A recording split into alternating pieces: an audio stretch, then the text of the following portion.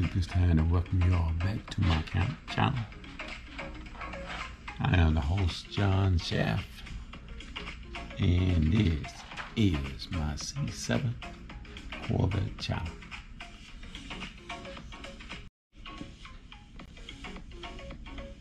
So if you ever wonder how a Corvette was made or how the Corvette plant function, we're going to be examining that question in this video.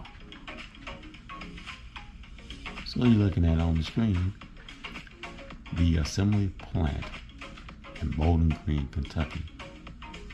The Corvette assembly plant in Bowling Green, Kentucky. As they assemble, produce, and manufacture the Chevrolet Corvette.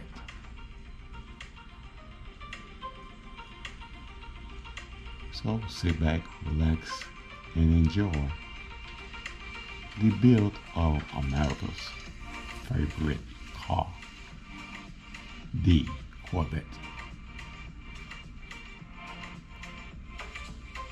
Again, I am the host, John Shaft, and this is my C7 Corvette channel. And I'd like to welcome you all back to another episode.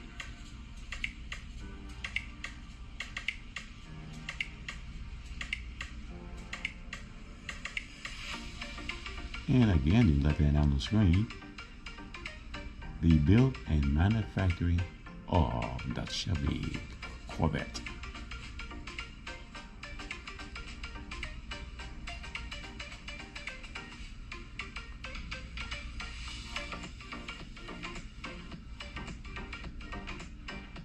And that can say his ownership like owning a Corvette.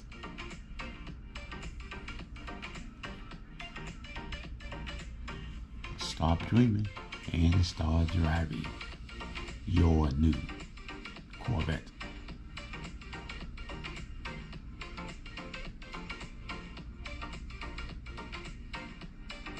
I am also the owner of one of these beautiful machineries. I have a 2016 C7 Corvette Stingray.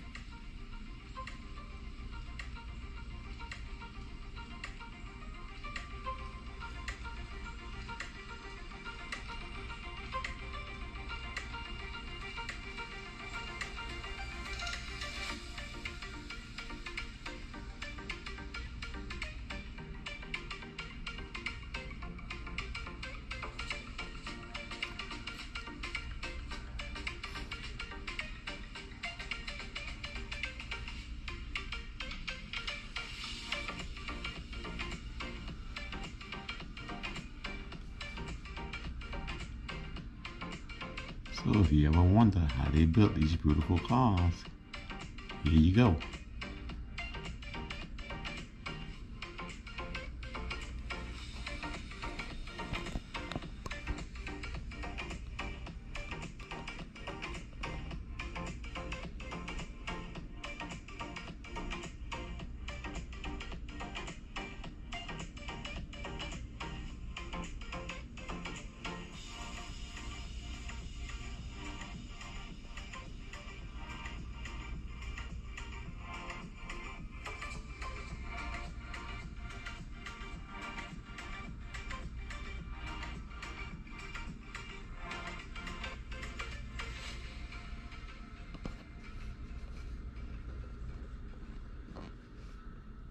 And I ask you to hit the like button, share button, and subscribe to my channel.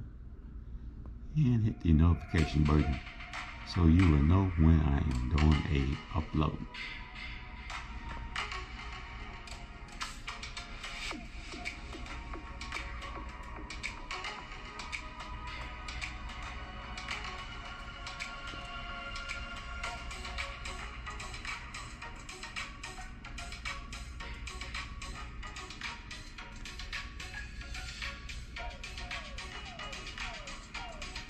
And again, you're viewing another episode of my C7 Corvette channel.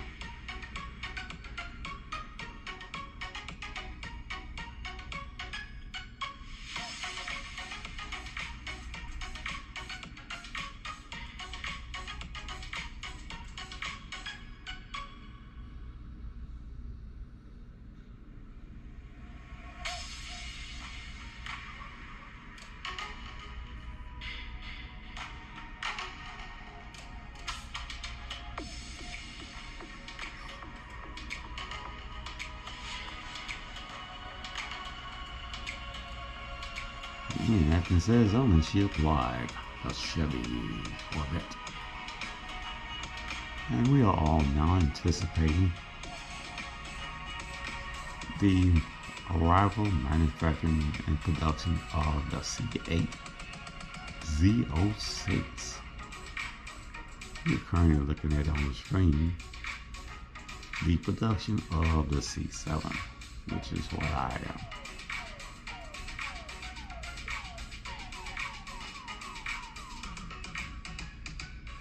Many of you may not have the opportunity to visit the Corvette Museum, visit the Corvette plant. So I am bringing that opportunity to you through my videos.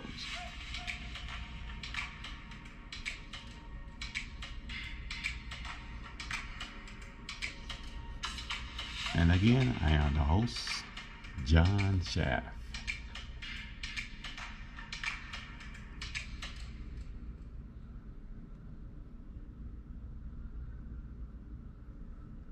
But you select different modes that you want your vehicle to be in. You got sports modes, which is what I personally drive in all the time, which is sports mode. You have economy mode, sports mode. You have track mode. See, sports mode, economy mode, track mode. And economy. No, I think I said that one. Let me see if I'm missing something. Yeah, touring. You got touring mode. Yeah, so you got touring mode, sports mode, track mode, and weather mode. I hope you guys can see that. Now you have to ignore that tire pressure. That tire pressure ad thing that you see on my screen now. There's nothing wrong with my tire pressure. I got brand new tires on here, and that's another thing too, guys. When you change out your tires on your vehicle, you need to change out your sensors on each tire or each wheel. You change out the sensor. If you don't, then you're gonna always have this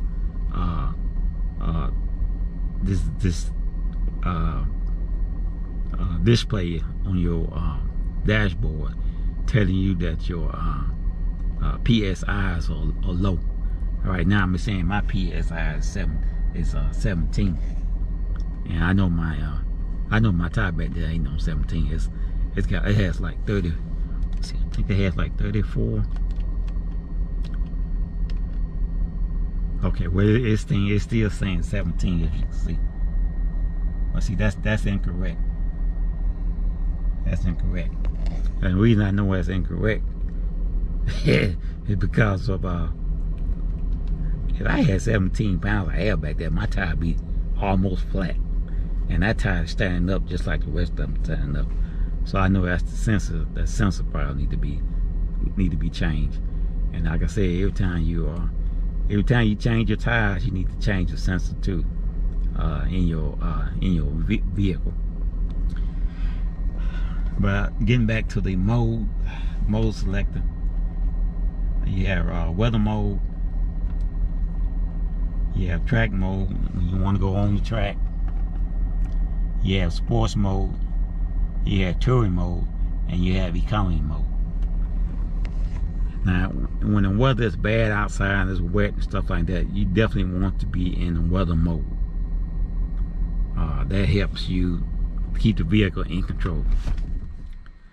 And even though you have that engaged to keep the vehicle in control, you can push the vehicle beyond its limit. Now, what limit that is, I don't even know.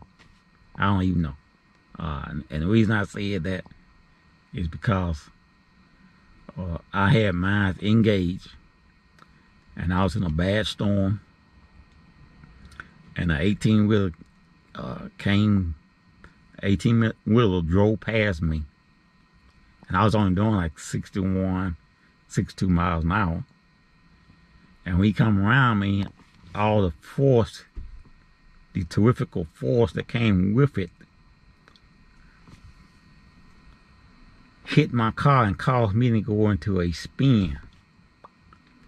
Even though I had my car in weather mode, I went into a spin. I'm talking about 360. Not once, not twice, not even 3 times. Probably, I think it was about 4 times. I went for a ride, guys. I went for a ride. And there was no damages or anything like that to my vehicle once it came to a rest. Well, man, I was so afraid that I had torn up my vehicle. But the only thing was wrong with it is just mud everywhere. But I did kind of have a little damage up on the undercarriage, up on the front end. I did have a little damage up under there. But that's about it. And yeah, I probably need to go and get that replaced too, cause I mean, every now and then I still kind of like have a little problem with the undercarriage. And when you have a car like this, man, you don't want no problems with it, you know. But anything man-made, you gonna have problems with it, no matter how you take care of it. If you don't want nothing to happen to it, then you just be like all the rest of you guys and girls I see out there, and just keep yours at home in the garage. But if you drive it, man, you know something gonna happen. Even if you just going down the highway and you run over something and take out some tires, I don't have stuff like that to happen. And yeah, it's just something, you know, with these cars, man. You know, you have an amazing blind spot too with these cars, and you can't see properly as you could in a normal vehicle. Okay, now the different driving mode. If you put your vehicle in track mode and you hit this, let me start it back up.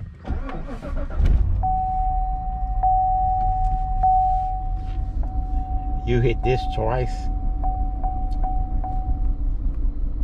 Hold on, I ain't got it again. Put in track mode. Track mode.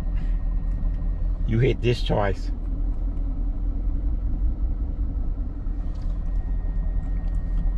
I'm gonna let you guys see it again. Okay, I'm gonna hit it twice. Okay, now you see track mode. I mean traction is off, and you see stability is off. Both of those off. All right, this is what you call competitive mode. When somebody's trying to challenge you. Now you have the full power and full operation of this vehicle in your hands, just by you doing that.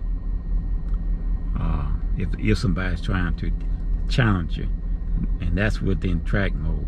Again, you hit this twice, and that puts the vehicle in challenging mode. But it goes only in track now. It goes only in challenging mode if you got if you are in track mode. Any other mode is not gonna do that. Only in track mode. And be careful if you do that, especially if it's raining outside. You don't want it to be raining outside and put your vehicle in that mode. You're asking for trouble, because the full power and full weight and speed and all that stuff is in your hand. Traction control, your ability to keep this vehicle under control, that's all in your hands.